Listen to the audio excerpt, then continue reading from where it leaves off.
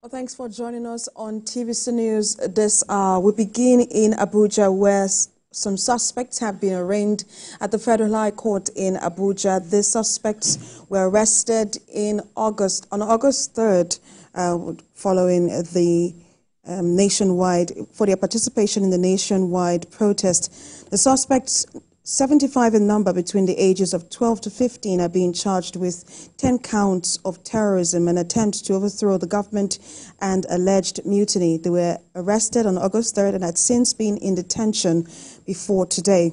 The case before the court was for arraignment and plea when some of the suspects fainted, which made Justice Abuja to rise abruptly.